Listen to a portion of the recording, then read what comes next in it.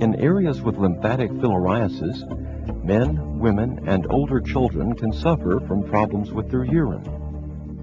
This is called milky urine or chyluria. Men with chyluria may also have hydrocele, lymph scrotum, or lymphedema of the scrotum. Before the diet, I was desperate because I did not know what was wrong with me. I would try to know, to find out. I would show it to my husband and my children, asking, what do I have? I think I have cancer. I think it's a problem. There was no medication. I took a lot of antibiotics and no one really knew what I had. Then I would despair because I did not know what was happening to me. Sometimes the urine appears white, like milk. If blood is present, the urine may be pink or red in color. The white color is caused by fats which are found in many foods, such as those shown here. Milky urine is seen after the patient has eaten foods that are high in fats.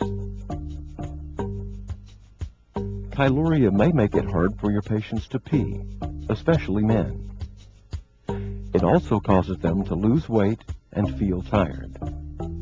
There is hope for people with chyluria.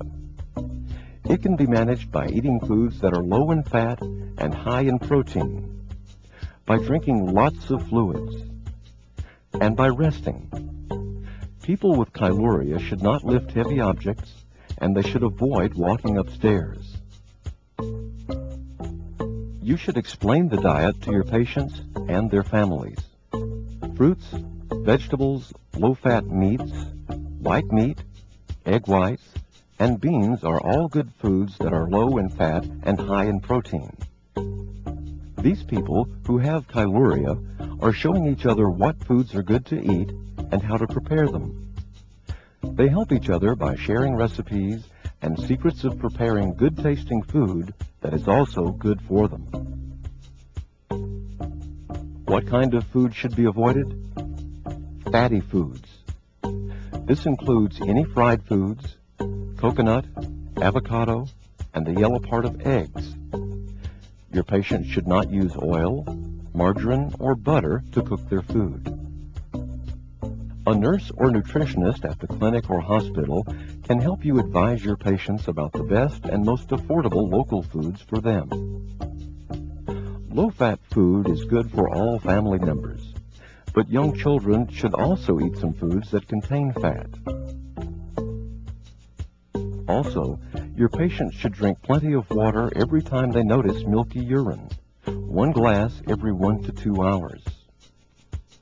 If the milky urine continues for more than 30 days, your patients need to see a doctor. If the milky urine reappears 1 or more times a month, even when they eat the correct foods, they should see a doctor. If your patients have fever and milky or reddish urine, they should see a doctor. Chyluria does not cause fever. These patients may have some other disease. After the diet, I feel a lot better. I now know what to do about my disease.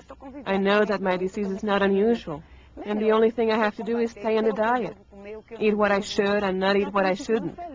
So it is easy for me to live with my disease. I even feel like a normal person, happy. I'm now living with my disease, and I am better.